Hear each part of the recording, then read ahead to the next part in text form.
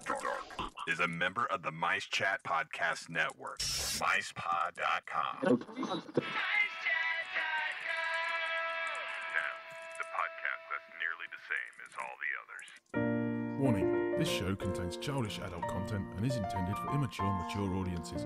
Listener discretion is advised. The views spoken are ours and ours alone, not those of any other bugger. If you're easily offended, we strongly suggest finding another podcast. Everybody neat and pretty, then on with the show.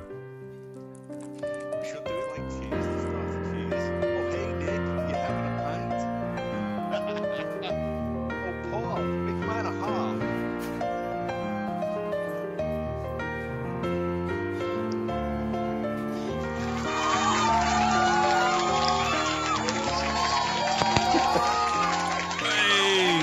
Hey. Yes, here we go. Oh, welcome back. It's just very special. It's after hours. It's a lock-in in the mouse's head. I'm Paul. I'm Nick. I'm Craig. Mr. D, he's had to disappear off early because one of his daughters has apparently got engaged. So congratulations to... Well done, yeah. Whichever one it was. He didn't give the name away, so, you know. Anyway, yeah, joining us in the bar tonight, we have... Go on, introduce yourselves, gents. All right, I'll start it off there. I'm the American, one of the two Americans on the show tonight. My name is James from the Creepy Kingdom Podcast. Yeah! All right, and this is Logan Sekulow. I am the founder of and creator of Gram, a new weekly all-comic strip paper that's in the States starting in the fall, as well as I directed a movie last year I was on the show about called As Dreamers Do, and I'm happy to just be back here with you guys in the Mouse's Head. Yeah, and we know it's a lock-in, so I've got to kind of hit this. I'm standing right now, just so you know. I'm standing. I'm standing.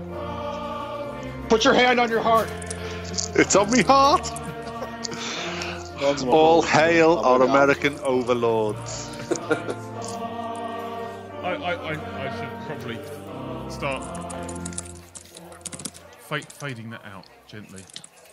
Surely that's not the national anthem anymore. I thought they changed it a few years ago to a little ditty by Trey Parker and Matt Stone. America, fuck yeah! That's why when I watch the Super Bowl, and I do, at 1 o'clock in the morning or whatever time it starts in the UK, Super time, that's the song I listen to. So whatever Christina Aguilera's singing, America, fuck yeah, gonna save the fucking world, yeah. There's the lyrics. It's been a long time. Yeah. Ah. Oh.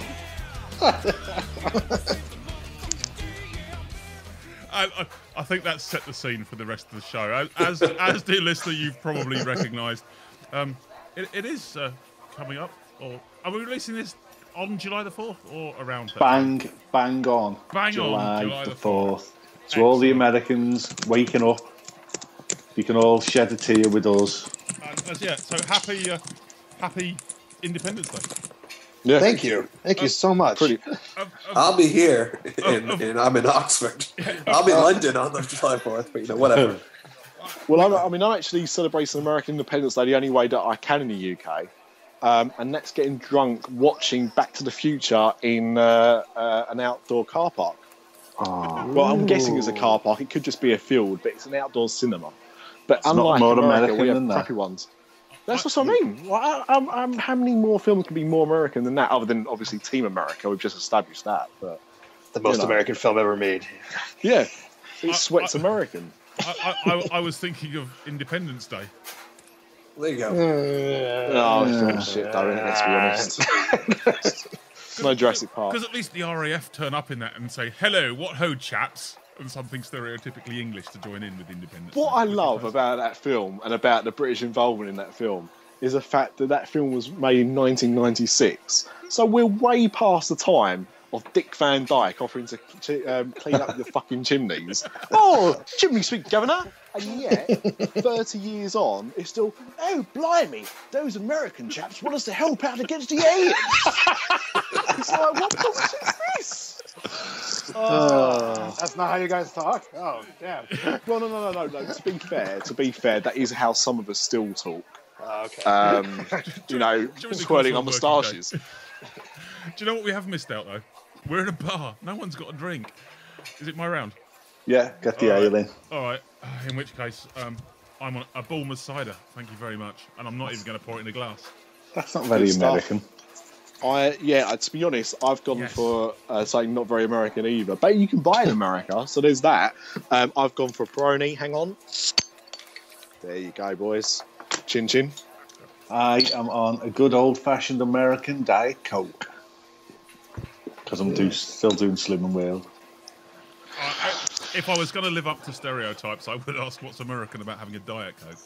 Oh, yeah, sorry. Oh, get in there. We'll have a What did I fight. say about punching? Before the show, the rules were no punching in the face, no punching in the balls. Less than 4 minutes into the show, you're already punching in the nuts. Round one of Cock Conkers commences. So, James, Well, I'm having a Diet Coke. This Logan, I'm having Diet Coke as well because I'm in an apartment and have no groceries, so that's what I'm enjoying. And it's from my home state of my original home state of Atlanta, Georgia, so the home city and state. Wow. So, representing on the 4th of July. Well, God bless America. What is more American than the He's Coke? getting choked. And Coke, not much. Disney and Coke. Yeah. And now there is actually an American drinking Diet Coke. I've got to apologise for my comment. Fuck that. Yeah, but there's for no reason other than I like the flavor. I had Pizza Hut for dinner. That's pretty American, other pizzas too. are available. So, actually, that's a good point. Actually, hang on. Before we get on to that, James, what was you drinking? Well, it's 4th of July. It's America. I drink good old moonshine. Fireworks, mofo. Because we've had this conversation before about other eateries, but you've now been to one of what we call Pizza Huts. How does it compare to the Pizza Huts back home?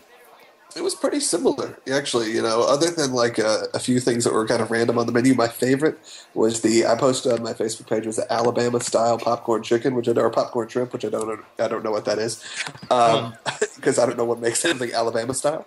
That's weird. But other than Alabama-style popcorn shrimp and a few other like French fries stuff, it was pretty much the same. I mean, the pizza tasted pretty darn close. I was very pleased with it. Alabama style, doesn't that mean it's served in a Confederate flag? Yeah, exactly. That's what I was expecting. Hot button topic. Today's news right here. So, We are on the pulse. That's last week's news. By the time this airs, there'll be some other controversy. We're never known to be accurate.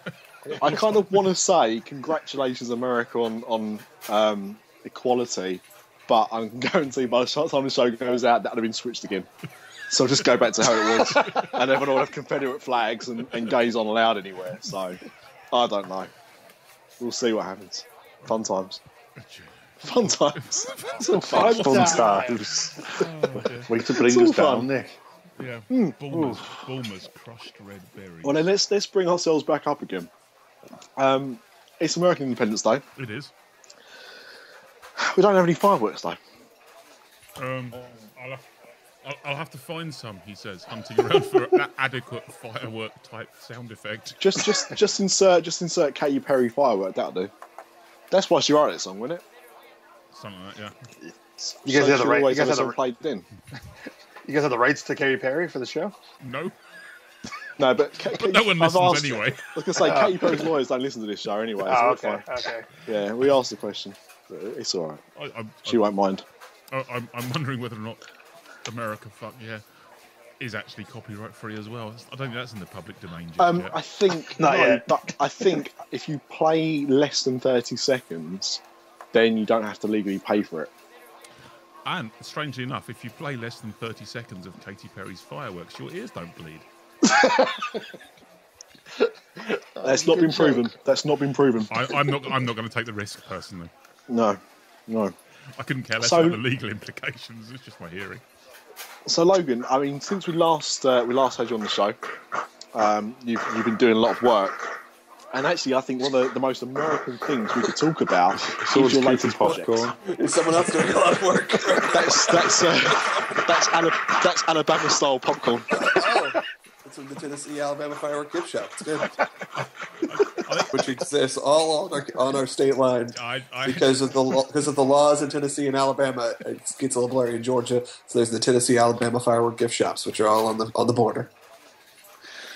But you were saying something. I'm not sure. To be honest, fireworks are a lot more insane than what I've got to say. But Logan, you've been working on a project recently, which now that is fireworks. Oh, aren't they beautiful? The mouse's head is out on the budget there. Ooh. They were beautiful. We go on. Sorry. Anyway, what were you show's saying? going to go? We're going to get really drunk before this to work. I tried to keep it Disney. So Logan. Sure. You've just completed your latest project. Well, not completed it. You've successfully started this new project. Yeah. And this is pretty much as American as things get. Because to be honest, we've never really had what you're offering. Like we used to get cartoons in newspapers, but they were pretty crappy. But American comic strips used to be pretty much a staple. It kind of disappeared. So this is like where you brought it back. Yeah. So that's the project we're doing right now. And I'll tell you a little bit how it came about. This Gram started kind of after we completed our film. It was released. We were really excited about everything that happened with the release of our last movie. But there was some downtime in between, and in that I've been taking my son, who's now kind of at the going to see movie ages, to see a movie, and we went to go see I think it was Big Hero 6 or one of those, or Paddington. And they showed the trailer for the Peanuts movie that's coming out later in the year, and it kind of hit me. I was like, "That's strange," because not him, because he's 2.5. You know, it's not like he really would be reading the newspaper to begin with. But that most of the kids here, this could be their first introduction to these characters, where a lot of us, really, honestly, pretty much every generation up until like my generation, which I'll be 30 this year. It's not like I'm like 60. Like pretty much showing off kids that were brought up in anywhere up until really the dawn of probably the late 90s were exposed to these comic strips every week as part of sort of their ritual of growing up, and you lived through these characters, and it was part of learning how to read. It was learning how to draw, learning art, learning comedy, and it kind of was weird. It was almost being forgotten, and I hadn't even really thought about it in a long time, and I said, well, that'd be cool, but there's no real way to get that back. And we have it in the newspapers, but no one I know really right now of my current demographic subscribes to the newspaper.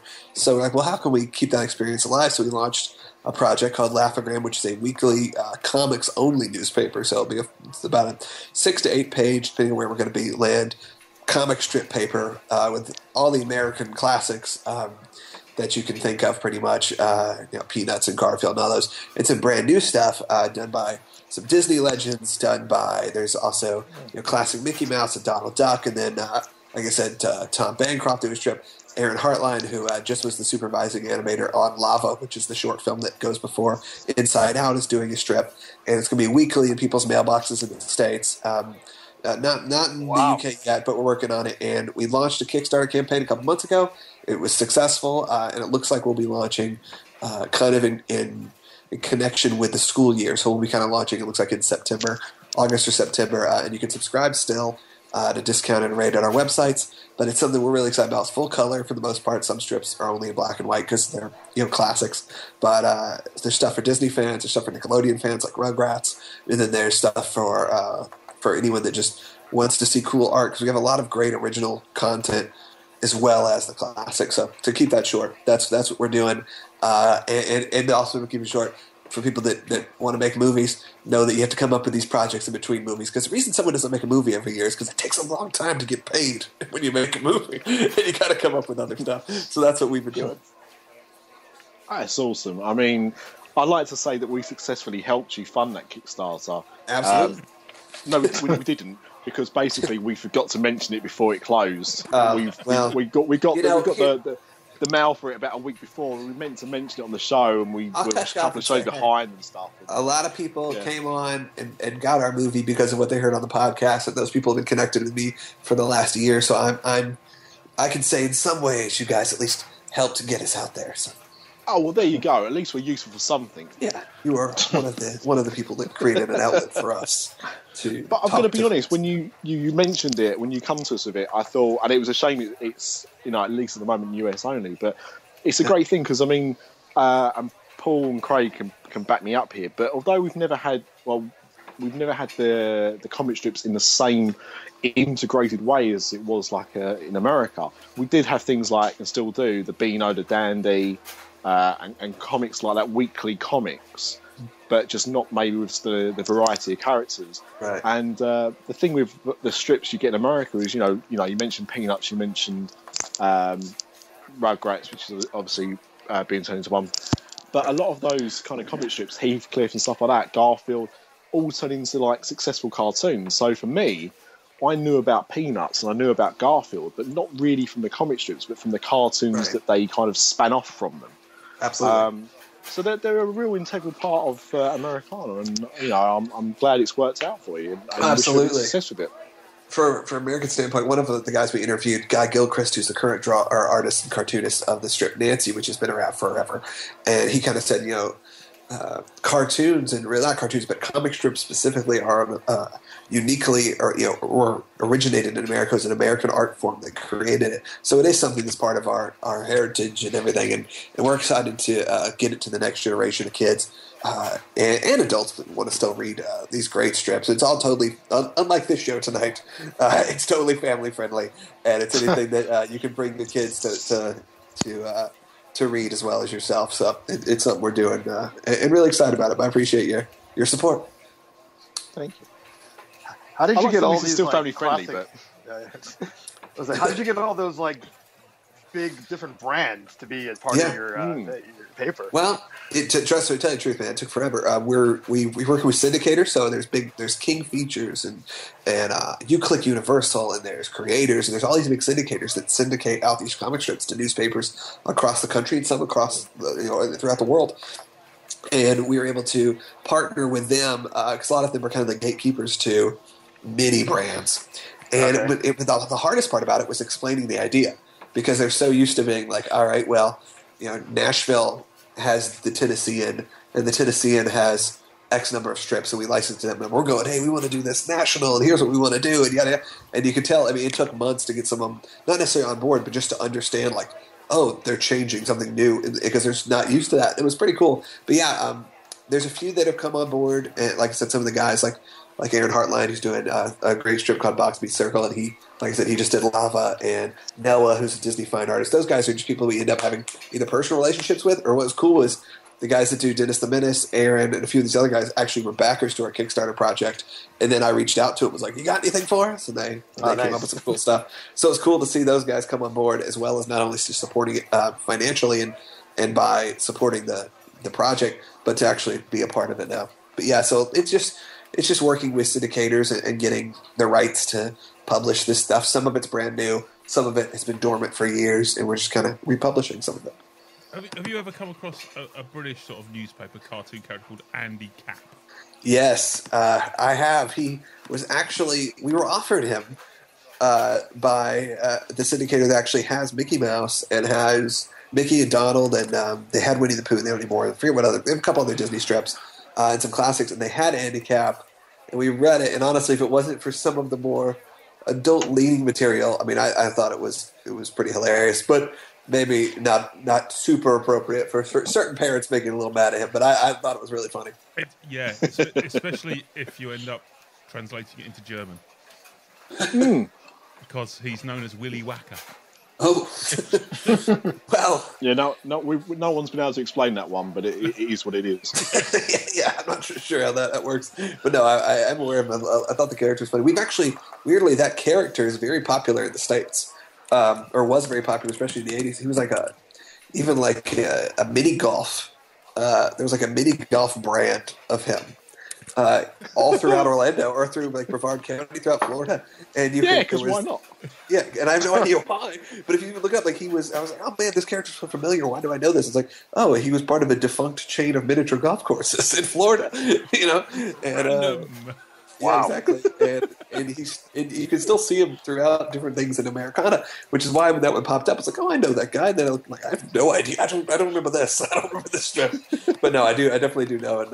And I wish we could carry it. Maybe if we do a teen and up version, we can get them in. Right now we're focused on the kids.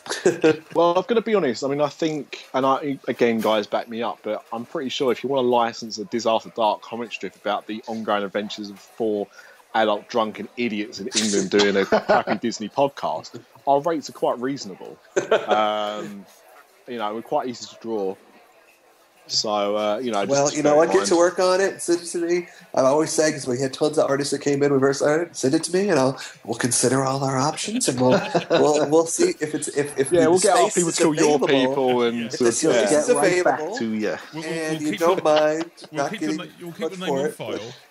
Exactly. We'll keep it on file. If it ever comes up, we have an empty slot. I'll give you a call. If you can also, this is our special file.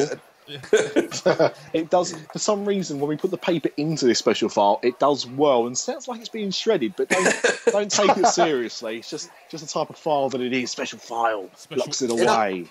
In all seriousness with that, though, that if people are out there listening, and you guys too, and you think, you know what, I always want to do a comic strip, I have an idea, I want to write something, I want to draw it. If you can deliver something to us to take a look at, I'm looking at everything because we got to fill the pages. So feel free, if you have something to send us, we'd be happy to at least take a look at it and consider it for, if not the current version, maybe the next version or digital exclusives or something like that. My drawing ability matches only my ability to produce good, clean audio. Shit, then. Yeah. Well, I guess it's over. That's a bit like my ability to talk on a podcast as well, so mine's not very good either. Verbal diarrhea there.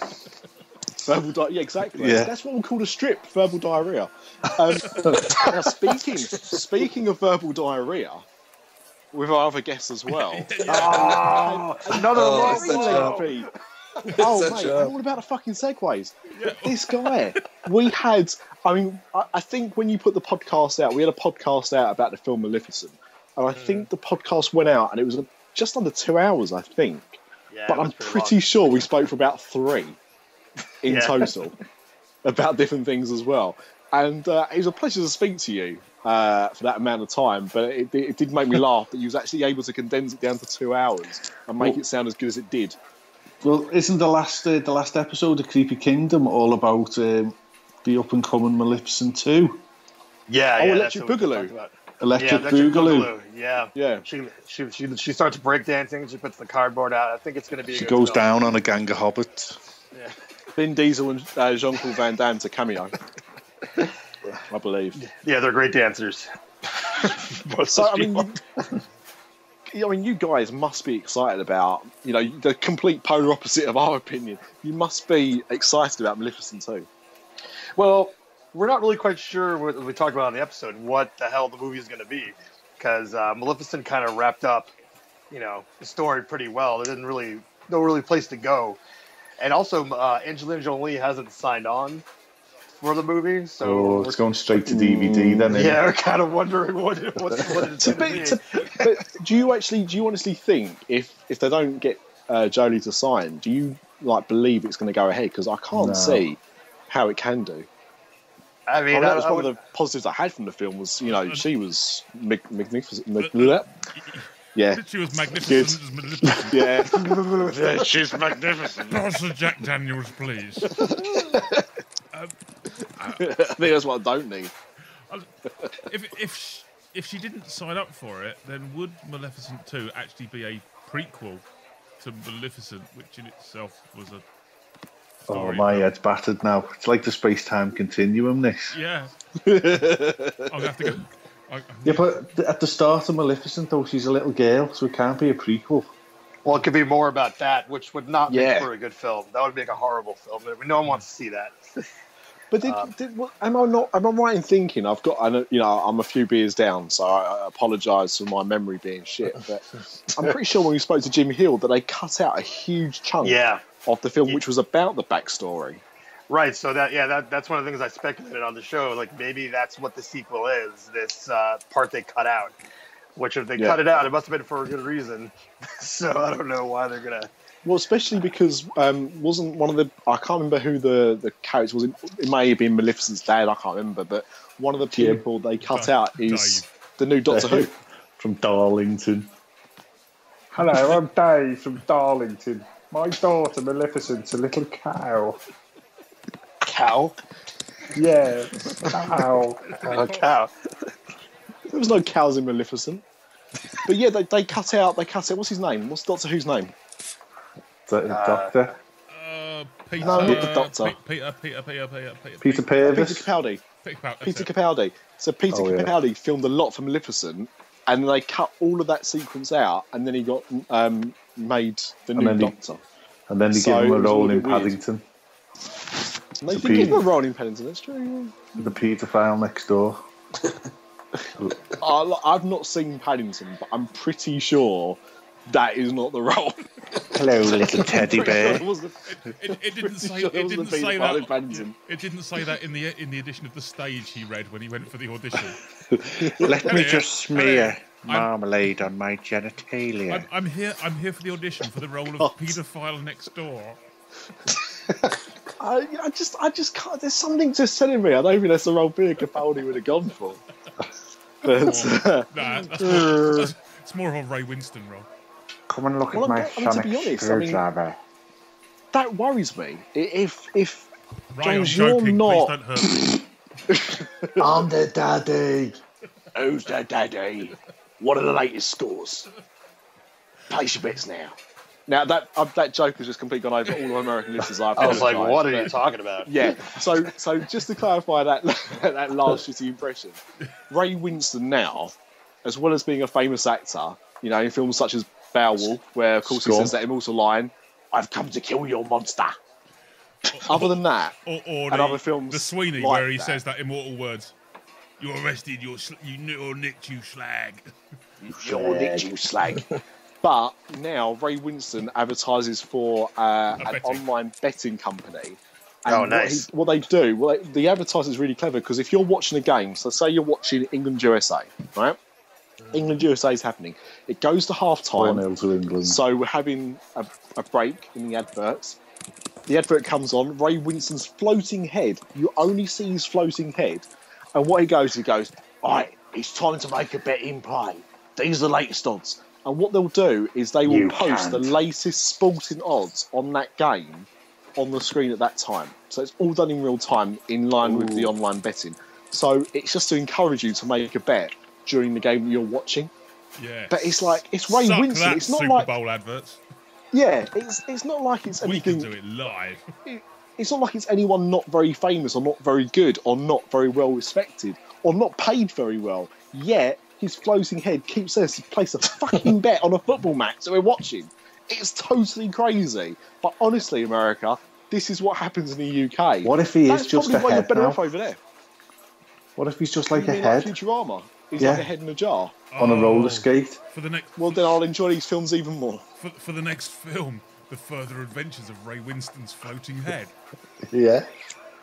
And I will say this as well. Earlier on, we did take the piss about the fact that in Independence Day, the movie, there were some really shocking impressions of some British people helping out against our American friends. However, if you want to see a really shitty American accent by a British actor, go and see Fool's Gold starring Ray Davis as a Louisiana pimp of some kind. I don't even know what he's supposed to be. Ray Davis? As in... Sorry to say Ray Davis from the Kings. I mean Ray Winston. Ray Davis from the Kings can probably do a very good impression. Ray, I love you. Please don't take it out on me. Ray Winston. I love the fucking Kings. What am I supposed to do? I can't help it. Ray Winston does the worst American impression you've ever heard. It's absolutely appalling. So if you want to have retribution, that's what you want to go and listen to. It's shocking stuff. It's revenge for Kevin Costner's Robin Hood. He's choking. You killed me. You wish. Yeah. That's, of course, one of the funnier jokes in Robin Hood Men in Tights. Go into the light, Nick. Well. Go into the light. Disney Brit, is that you? Fuck off. Oh, sorry. So you said the light, not hell. I'm only joking, guys.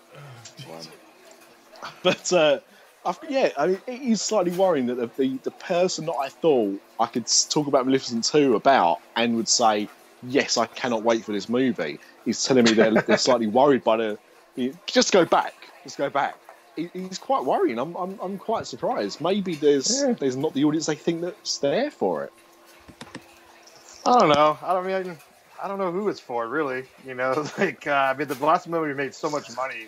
I guess, a lot of people liked it. And I know you and I had some heated words about it. But Friendly banter.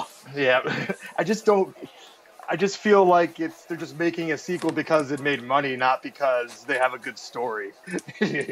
So. A bit like when people say, didn't we say everything we needed to say in the first Avatar? Yeah, apparently not. There's 3 more of those coming. So. That's what I mean. Why? Or the first episode of DisAfterDark. Yeah. You guys said everything in the first episode. Other podcasts are available. Well, technically, we actually said everything we need to say in the first half of that record, which never saw the light of day because it didn't actually get recorded. Oh, the best podcast ever. That's what some people might say. Like Kanye West. Kanye West, me and Paul. Craig on occasion. Mr. Dolan, obviously, he loves it. But slim pickings other than that, of course. No, Slim Pickens likes it as well. Slim Pickens likes it. Yeah. I'm glad to hear that he does. James, have you ever done Walt Disney World on getting it back to something? Yeah. Have you ever done Walt Disney World on the 4th of July? No, I would never go to that. That seems like crazy how crowded it is and it's hot. Yeah, I don't know. Have you guys been there around that time of year? No. Fuck no. I would never go in July.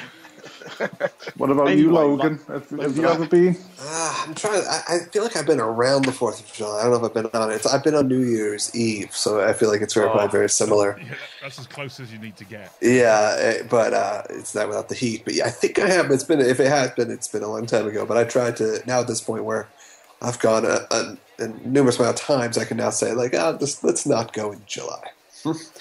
But I think it surprises me how busy it gets around Christmas as well. Not that it shouldn't be, but what I mean is like Christmas Day. Oh yeah, I've done Christmas Day in the park, and we came down for Christmas Day through New Year's, and yeah, it was pretty intense. I would not recommend it. No, my friends did it last year, and they said it was like hell on earth, and how you can make the Magic Kingdom hell on earth is quite remarkable. I'll tell you what's worse though. I did Disneyland, right? Like the Christmas, the 23rd, and it was. I mean, imagine now the crowd at Disney World, but half the size of a park, and it was unbelievably bad. It was just, it was horrendous. California Adventure stayed pretty quiet, but Disneyland Park was just nuts, and it was like a 2-hour line to meet Baymax. It was rough. Wow. But this is what I don't get, because I mean the thing is we talk a lot about Paris obviously and about the fact that it doesn't get that crowded, but there are times when it does reach capacity. It does that around New Year's, and apparently it's just horrendous. And the same with Halloween. Actually, Halloween's another popular time. And the thing is, what they've stopped doing is like the Mickey's Not So Scary Halloweens. So. Not entirely, but what I mean is like in America they're on about 3 or 4 times a week, I think. Whilst in Paris they only do them on like the weekends, and only like a few times during October. So there's not many of those days left, and they're just a nightmare.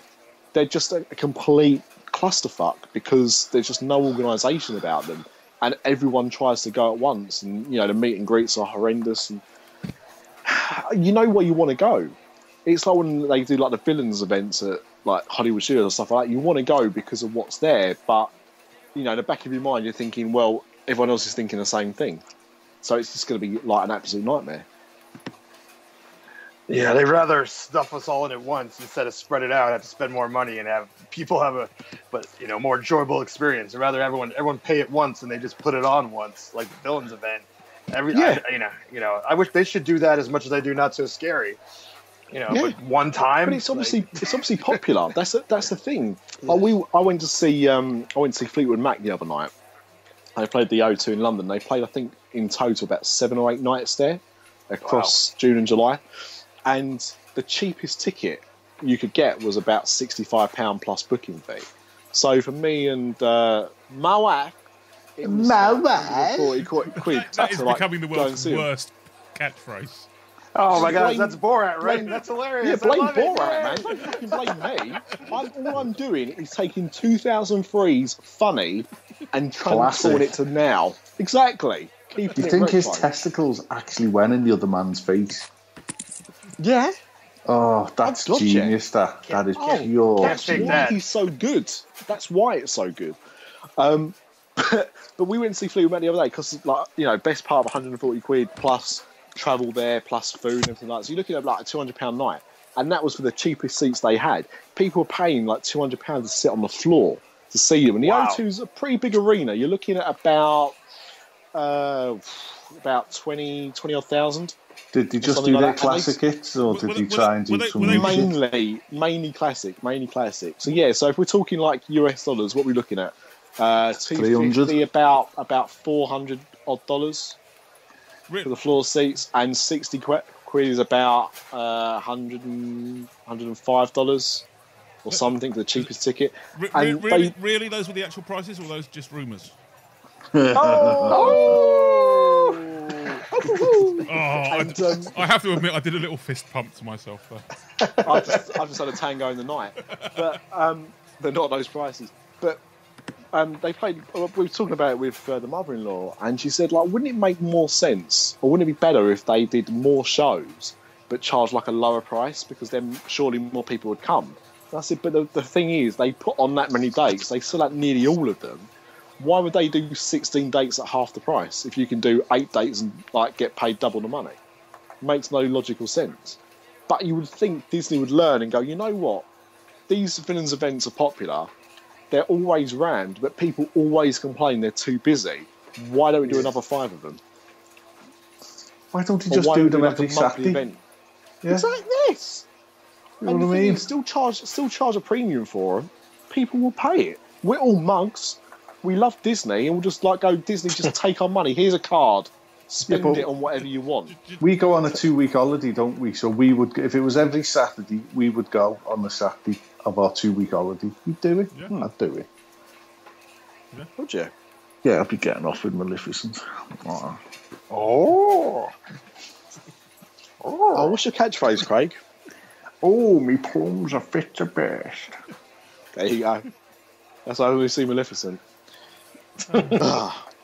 Now, there's one segment that we didn't manage to do on the last show, which we should have done, and we're very much in danger of not doing this show. And I don't think an American Independence Day special would be complete without doing some alphabet soup. You're right. Okay, we'll let the guests go first. Now, hang on. Before we do that, do the guests know what we're doing now? Not in the slightest. We haven't told them. Excellent. So that's always good. Well, in that case, let's not tell them anything. No. All right. Right. So, guys, this is what the game is. And this is, actually, Craig, this is your thing. You tell them. Basically, we're up to the letter B. So you have to now pick a Disney word beginning with B, related to Disney in some way, and just give a little chat about it, little talk. It might be something in the parks, a film, a character, anything like that. We'll have a bit of banter, and then we move on to the next person. And if someone says your word first, then you have to pick another word. Alrighty. Pretty much it. As we've thrown that on you, let's go on, Craig. Kick it off. Okay, I'm going to go with Buzz Lightyear straight away. He's in. Jackpot. Wow. First in, best dressed. Now, That is pretty damn good. Buzz Lightyear Space Ranger spin is basically one of the best rides in Magic Kingdom for interacting with your children and teaching them how to lose gracefully. Blasphemy. Isn't it? Is it not? No. You crush your daughter. Magic Kingdom. Yeah, okay. Yeah, all right. You take her dreams. Yeah, you'll win, and then you crush them. You crush them like a crush them like the dreams of a middle-aged man watching a James Bond film, realizing that they're actually younger than you now. Yeah. Do you know all the hidden places to shoot to get 1 million points or whatever it is? I do not know. There's all these places. I rode with a Disney when we shot a TV show there, and I rode with one of the guys that worked at Disney, and he maxed out his points within the first 2 rooms because there's places you can shoot that give you the maximum amount of points. Oh, I'm going to find that out. You can find if you go online, you can find them, and it's shoot a certain spot on the volcano, you shoot and shoot 2 things here, and then you'll get a few 100,000 points. It's pretty. Or 30,000. I don't know what it is. I can't remember exactly. But he had all 9s at the end across. Wow. So. See, Craig, the thing is, it's a good point you made there about breaking your daughter's dreams or your child's dreams, but it can work the other way. Of which case, and I have not been the only person that's ever said this getting off that fucking ride, okay? So let me just clarify that now. This is not just me that's turned around and said, oh, look at my score, my gun was broken. Because that's the other way round. So if you can't get all 9s, you flip reverse it, the gun was broken, I should have had your gun. The problem I have with any of those ones is the girls have all ride photographs. I'm normally pulling a silly face or doing jazz hands or something stupid for the camera. Except for Buzz Lightyear. Yeah, where you focus like a ninja. The girls are having fun and just pointing the gun, waving it randomly and pointing. And I'm looking like I'm starring in Black Hawk Down. Yeah. Grinding. Yeah. You're right. You're spot on, because the thing is, every ride, so my favourite one for that is Rock and Roller Coaster. Yeah. Right. I know where the camera is at the launch, so I can always do my Zoolander, Blue Steel, with my tits out, as Craig has pointed out, of course. But Blue Steel on the face, like Zoolander, every time. Great, fine. I'm not doing the shocker, so it's going to show up. It's all good. Right? But Buzz Lightyear is one of those things where you're so immersed in what's going on around you and trying to look like a pussy by getting a shitty score that, as you say, that's why your photo is always so serious. And it always catches you. Like, every time I go on that ride, I think, oh, I know the photo bit's coming up, so I'll do a crazy pose. Never happened. No.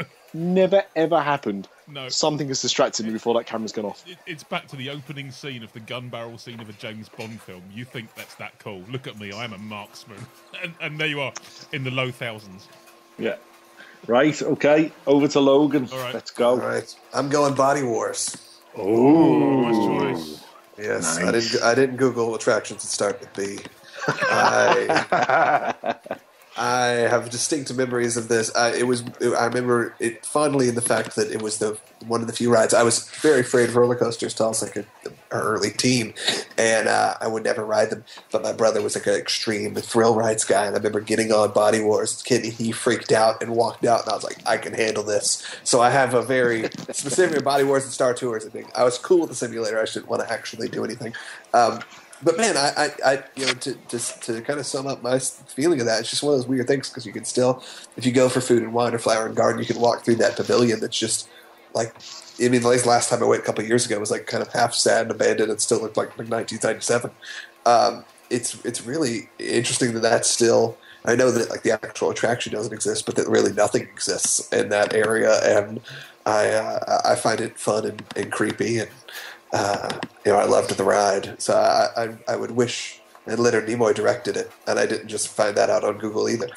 Wow, so much knowledge on Body Wars. So like Jim Hill's in the room. So hang on. So not only did he direct Three Men and a Baby, but he also the question is, what's a better accomplishment? I go Body Wars. My memory of Body Wars was that it had sick bags in.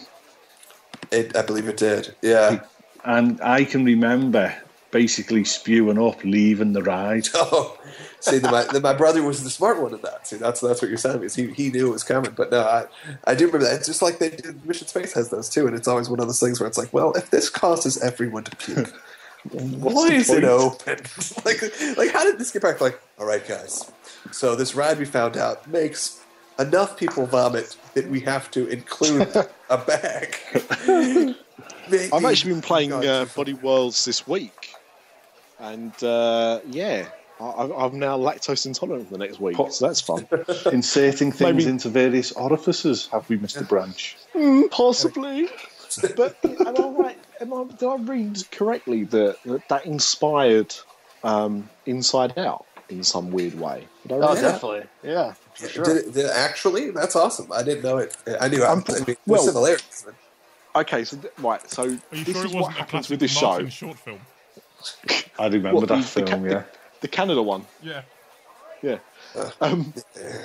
This is what happens. So, as some listeners will know, what we do is we talk a lot of shit and then we don't actually always back it up.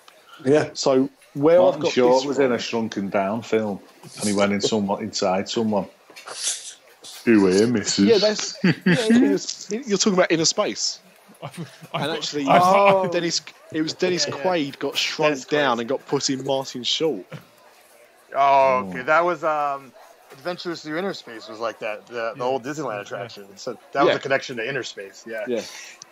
But yeah. So there was an article the other day with, I think it was Pete Docter, about Inside Out, and it was that it had been influenced by an old attraction, and for some reason I must have seen it was Body Wars, or I just assumed it was Pete Docter.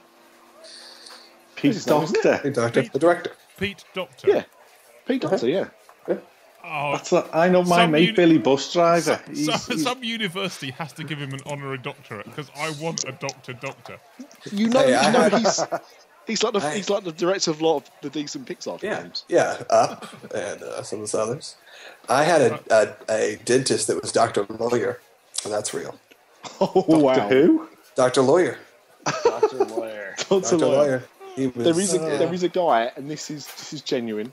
There is a guy in Basildon who I've often frequented when I was drunk on a night out. I've not been for a while, so I don't know if he's still there. Is Basildon a real place? Mate, you've never heard of Bas Vegas? No. It's like the Las Vegas of Essex. So there was a, and if that's not a claim to fame, nothing fucking is. So there was a kebab van. So in the UK, we have a lot of stalls that sell kebabs, or gyros, as you guys would know them. We call them kebabs. And there was this one in particular in Basildon, and every time I used to go to him, because he was nearby, and I used to say the same thing to him every week, which is, I can't believe... No, I'm polite gent. You don't realise that. I would say this to him every week because it was true. I'd say, I can't believe your name is Mr. Kebab and you have a kebab van. Because his name was Mr. Kebab. Now, I never actually found out for sure if his name was Mr. Kebab, but the kebab van clearly said it was Mr. Kebab's kebab van. So therefore it should be. And before anyone else says it, because I want this to be known, there is also another very famous kebab van, which is called Jason's Donovan. That is true. That is absolutely true. Someone phone Branch a taxi. It's true. It's a real thing. It's not my pun. Well, our small village has just got a local life insurance and financial advisor called Mr. Death. Mr. Who? The local life insurance, Mr. Death. Yeah. Oh my God. Mr. Death. Nice. Right, James, let's go for it. Give us a B. Alrighty. My B is going to be Beastly Kingdom, the unbuilt land at Animal Kingdom. Oh, well played, sir. Google is on fire tonight. Yeah, he just trumped Body Wars. Yeah. Your one actually existed. This one didn't. Nope, it never existed. It's going to be an evil dragon tower that breathes fire.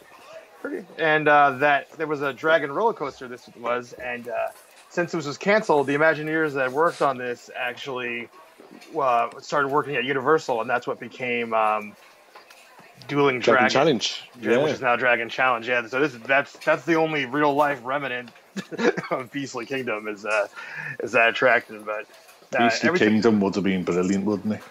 Yeah, every time I think about it, I get so sad. Bestiality Kingdom. Come to Animal Kingdom and get sucked off by a horse. Oh no, suck off a horse. Yeah, whichever way you go, I guess. So was it because was the unicorn attraction also part of Beastly Kingdom, or was that just coincidence? No, it was supposed to be the evil side was the dragon, and the good side the quest of the unicorn. I'm not reading Wikipedia, and oh no, I meant because next to what's now Dragon's Challenge, you've got the Huff and Puff ride or whatever it's called. The hippogriff, that's it. Yeah. So they got a vaping. What is Harry? They got a vaping shop next to it. Harry fucking Potter. Harry fucking Potter doesn't make sense. Like, I love it, but the names don't make any sense. So that ride before it changed to Harry, like the whatever it was. It was a unicorn, like a unicorn or something. Yeah. So was that part of Beastly Kingdom as well, or? Probably, you're right, because it says here that there was a ride called the Quest of the Unicorn, so that probably is what it was. Yeah. Just say yes. We don't check our facts anymore. Oh, yeah, that was the checklist. But I will say, if anyone doesn't really know, I mean, to be honest, you've summed it up very well in like 2 minutes. But if anyone doesn't know, Beastly Kingdom and that whole original plan for Animal Kingdom. Makes really interesting reading, I think, because to be honest, I think it's Disneyland Paris that fucked it up. Because if Disneyland Paris hadn't have lost the money that it had, Animal Kingdom may have existed in its original form.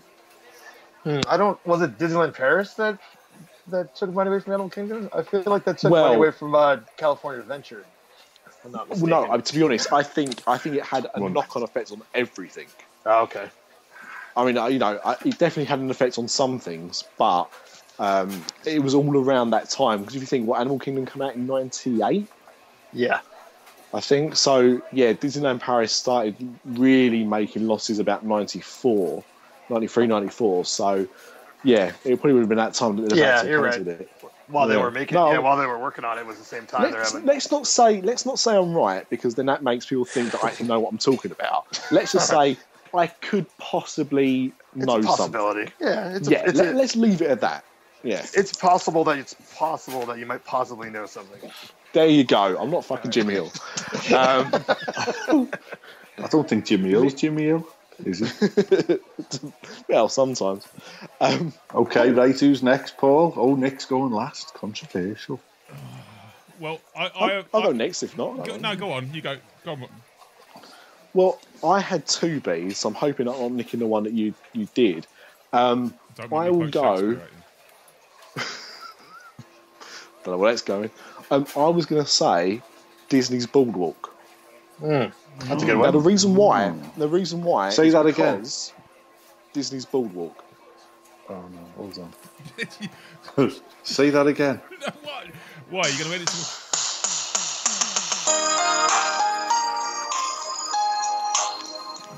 Denders? Nope, not a clue as to what that's got to. It's a cockney. Disney's Boardwalk. Anyway, go on. Yes. So to our American listeners, I'm a fucking cockney, just like Dick Van Dyke. That's right. I also eat the fucking chimney. So, Disney's Boardwalk. Now, excellent. It's dirty. Yeah, get off the chimney. You're supposed to blow the bloody doors off. There you go. There's a cockney as well. A cockney. So, the reason I brought up Disney's Boardwalk is because I've never been. Doesn't that begin with D, though? It's Boardwalk. We'll give it to him. Okay, technicality. Otherwise, we're going to really be stuck in the letter D. Disney's Magic Kingdom. Go on, carry on. Sorry. I can see where this is going. These are going to be fucked. So, I never went. I only found out about it after I came back the last time I went. And it sounds brilliant. So someone fill me in. Is it good? Well, it's modeled after, I think, the boardwalks of New Jersey where I live. And it's Coney Island. Yeah. Yeah, around that. Yeah, it's pretty much like that. food's like way more expensive, but I like hanging out there. I think I love the and it's a nice little waterway to Epcot. Yeah. Boardwalk's a good choice. It's pretty big. It's pretty huge. Yeah. Pretty big space. Is that where the kitchen sink is? No, that's at the Beach yacht. That's at the yacht club. Oh, is that the yacht club, is it? Oh, yeah. Yeah, that's at Beaches and Cream. Yeah, right. But it's all in that area. Yeah, it's that. But then there's like tons of restaurants that aren't connected to anything, and then stores and a dueling pianos bar, which is awesome. Yeah, Jelly Rolls, isn't it? Jelly Rolls, yeah. Absolutely wonderful place to get wasted. And there's a dance club, which is fun to go to because nobody's in there. Yeah. And what is that? What is that even? What is that called? I forget. Atlantic. I forget what it's called. Atlantic something. I got married. Dance hall. I got married at Disney World. They presented that as a potential wedding venue, and it was like this sticky Wow. floor and like. Hang on. Let's rewind. Okay. Like as if we was on cassette. You got married at Disney. I did. Yeah. Why do we not know wife. this? I don't know. I maybe I said it on another podcast. I just forgot. But no, I got married Disney in 2008. Who did you get married to? To my wife, Amanda.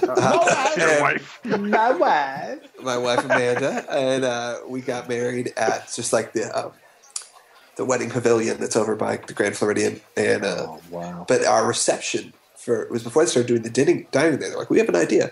Was in the Great Movie Ride. That's awesome. Yeah. Was it Wizard of Oz? Which everyone walked, which kind of stinks because we didn't get to experience all of it. Like everyone walked through the rides. There was like an Italian area, and then there was the gangster section, and then there was like a Western barbecue, and then you got to Oz, and Oz was like the cake and where we were.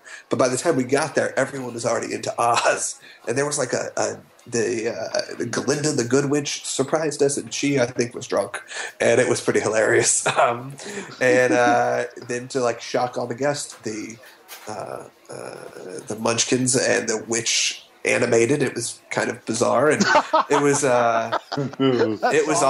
It was awesome, but it was like one of the. And then we had dancing and where the screen is. So yeah, so back to where you were going, Boardwalk. Was it on the? Was that no? Back to this one still. Fuck the Boardwalk. Stop that. Yeah.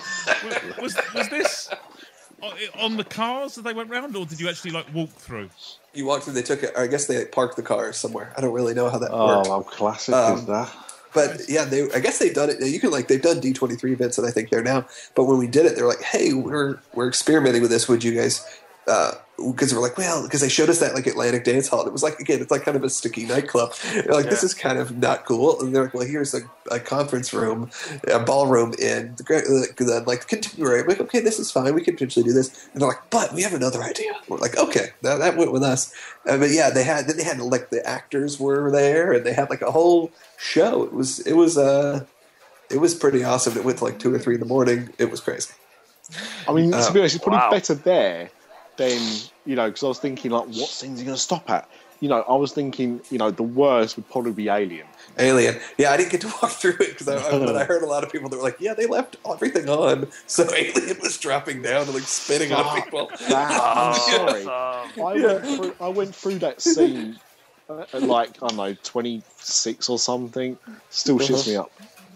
Yeah, and I know they're just robots. That scared me more, I think, than Halloween Horror Nights, where a real person is running at me with a chainsaw. Well, yeah, I have I have a little son, but like it's the reason. Like we've done pretty much everything with him that he can ride at parks, but I want to take him on the Great Movie Rides. Like he will freak out at Alien. That thing is genuinely frightening. I mean, it's so loud, it's crazy. If somebody wants to actually Google and learn stuff more than what we can probably tell you on here, Google the original idea for the alien encounter, which became Stitch's Great Escape. Because originally that ride was supposed to be themed to Alien. It was going to be called Nostromo.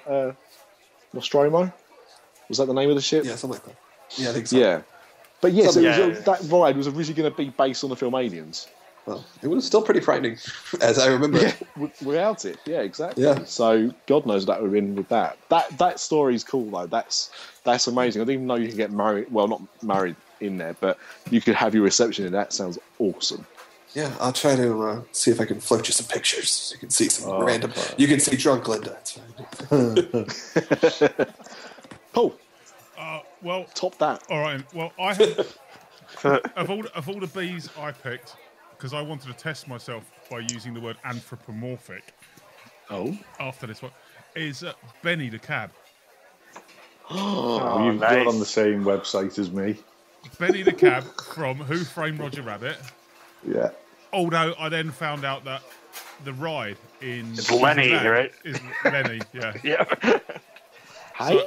So I blew that on. Apparently it's his cousin. So Yeah, of course, why not? Benny? But Why can't he call him Benny? He was asking for too much money. Yeah. Benny the Cab was the Harry Shearer of the Who Framed Roger Rabbit franchise. What is You know what's- the guy that played him, Charles Fleischer? Yeah, it's Roger Rabbit. Everywhere, yeah. Benny the Cab is Roger. Is the No, same guy as the Roger real Rabbit. the real Benny the Cab. Oh yeah, no, the real Benny the Cab didn't want more money. He asked for too much money. Yeah. Not the voice actor. Don't be Oh, stupid. yeah. How ludicrous are you? Because the first time I went to Magic Kingdom and Disney World itself, there was a Roger Rabbit character wandering around and in the parades and everything, but he's just disappeared completely, except in California. Yes. Yeah, and Well, there was that whole area, wasn't there, in the Hollywood studios? Yeah, with the Toonville, whatever, the boxes The warehouse, opened up and yeah. just gone. It's like he's been wiped from the annals of Disney World history. Well, it's very weird, isn't it? The whole Roger Rabbit thing, because no, mate, I can't pronounce my R's, and I'm drunk, so I can't pronounce them. I'm going to save that one for the W week. Roger Rabbit. He's a rapist and a wobber. That's Monty Python joke. Well, he's let's just put that out. And a thief. And yeah, I mean, it's quite weird when you look into it, because obviously what they did was Disney cut a deal with Amblin and Universal, and that's why they got all the characters to kind of be integrated, and the profits are split at 50-50. But if you look at it, like, even the characters, so Bugs Bunny had to say the same amount of lines as Mickey Mouse in the film. They say the exact same amount of lines. There could be no one-upmanship about one character being better than another.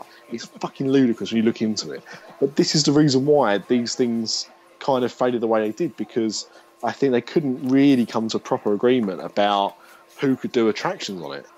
Because obviously it was a Touchstone film release, but it was used with Amblin property and all stuff like that. And, Maybe that's why he's Lenny the Cab then. Probably. Possibly. But I mean, it's like there was, I don't know if anyone remembers the cartoon called Bonkers. yeah, that was supposed to be a Roger Rabbit cartoon. Yeah. Well, you know I heard what? about Like, that.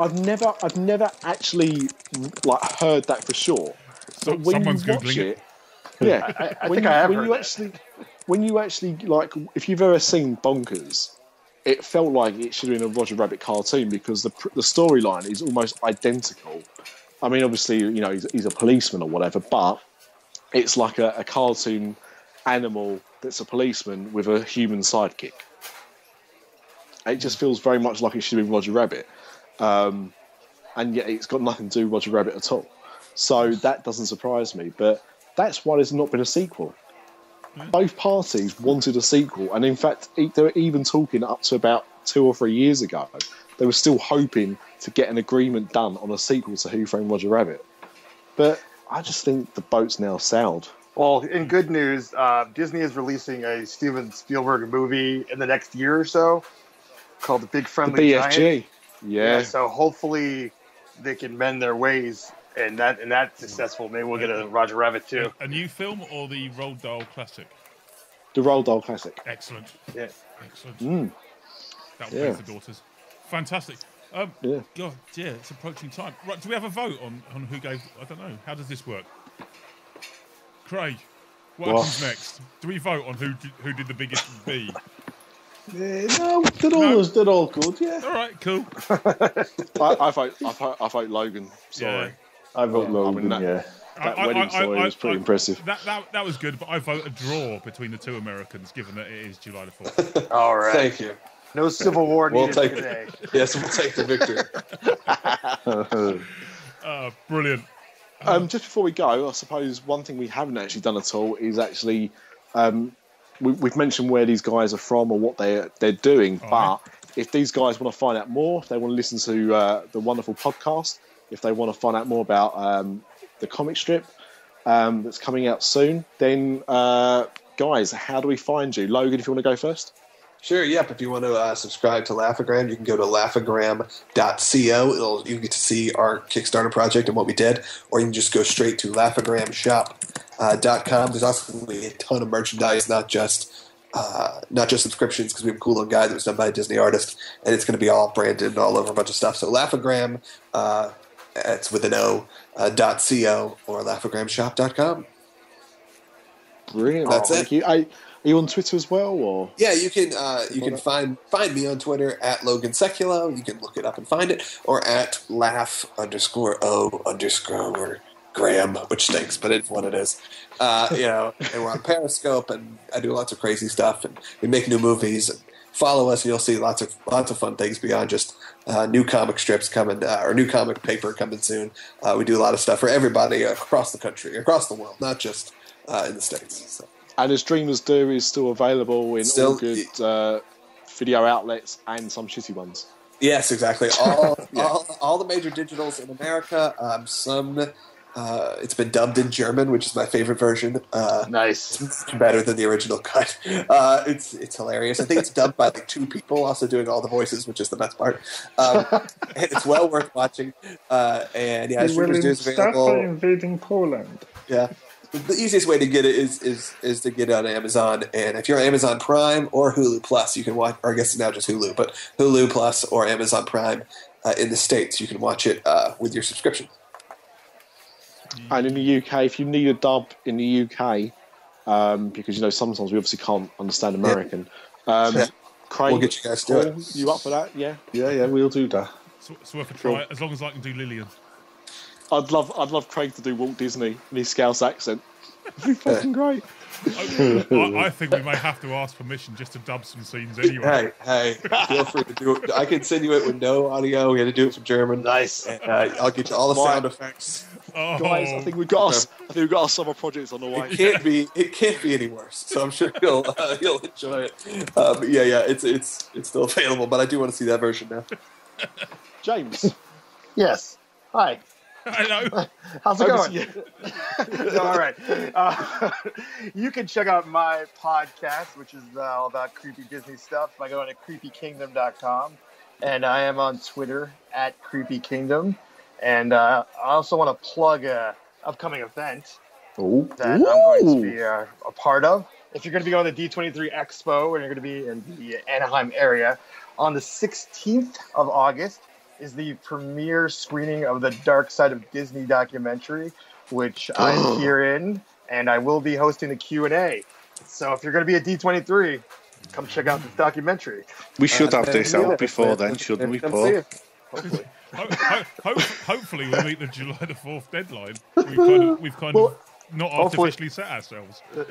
Well, I mean, we actually had, I think one of our first guests ever was the Dark Side of Disney. Yeah. I think they were like show 3 or 4 or something like that, if I remember rightly. So maybe we should get back in touch with those guys to have a review before it goes out. So you're all masturbated together on the. While I must say, I'm sure we can get the old gang back together. I'm sure that won't be a problem for anyone involved. Back together. We're getting the band back together. But on that note as well, I mean, although Creepy Kingdom is a great podcast, the problem is there's too many Disney podcasts. You have to pick and choose which ones you listen to. Creepy Kingdom is one of the better ones, other than ours, obviously. It's got a hook on it. It's got a handle. It's got its own identity. It's got its creepiness. That's why I listen to different. It. Yeah. And can I just recommend episode 36 is a cracking episode. Really good guest on there. Not heard much of them since, but very good guest. So I recommend episode 36 from the 26th of September 2014. Wow, you really that particular one. You got the date down and everything. Look, when you love a podcast as much as I do, I think it's good to know the facts. That's all I'm saying. And if you don't want to do that, it's up to you. But if you care, if you give 2 shits about us or the guests on this show tonight, listen to what I'm saying. On that note, if you want to get in touch with us at all over here, then they can contact us at www.DisAfterDark.com, or they can email us at podcast@DisAfterDark.com. We did get an email once, didn't we? We did once, yeah. Yeah, Viagra. Brilliant. Well, I'm glad we actioned that one. And as Paul's not here, Paul, do you want to take over the other duties, or do you want me to do that as well? Go on, go ahead. Facebook.com/DisAfterDark and on Twitter @DisAfterDark. On Periscope, on Bebo, on Teletext, on Smoke Signal, on Courier Pigeon, on MySpace, on Google Hangouts, on LinkedIn, on Friendster, on. I'll find out of ways that we won't be anywhere. Handwritten letters. Text messages. This show's Snapchat, coming out on Morse code. Any more fish? Plenty of fish. Tinder. Match.com, Tinder, yeah. Match.com. Yeah, Tinder? Yeah, I want to find you guys on Tinder for sure. Gaydar, but on Gaydar. You know what, honestly, Craig, just make it happen. Growing old I think I'm is just going to hit that one. mandatory. Growing up is optional. Dis After Dark, the podcast that's nearly the same as all the others. And more importantly, happy July 4th to all our American listeners. Thank you very much. Thank God you very bless much, America. guys. Salutes all day. Mostly This America. is something else. At least you're proud to host a day about yourselves. Even we don't manage to do that. Join us next week for the Bastille Day Paris Disneyland celebration. Ooh la la. Surely Japan for Tokyo and China and Hong Kong have special days as well. Yeah, it's just Just get in on everything, country. yeah. Yeah, we just don't bother to do one. We haven't done a St George's Day special. Because it's not special. We should all go to France and slay the He was dragon. Turkish and not even real. Guys, thank you very much for coming on the show. Thank you. What the hell?